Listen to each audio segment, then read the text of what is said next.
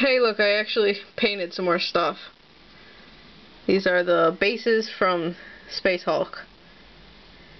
With 4 different standard colors, and then added some Gene Stealer blood to them, and Space Marine blood. I especially like it splashed over the yellow and black. And some infested, veiny looking surface. And a couple of these tiles have a mix of Space Marine and Gene Stealer blood. Yay, gore! I just wanted to do something different than just leaving them as their plastic selves, unpainted or just boring painted. So, fun! Here my guys are all ready for paint.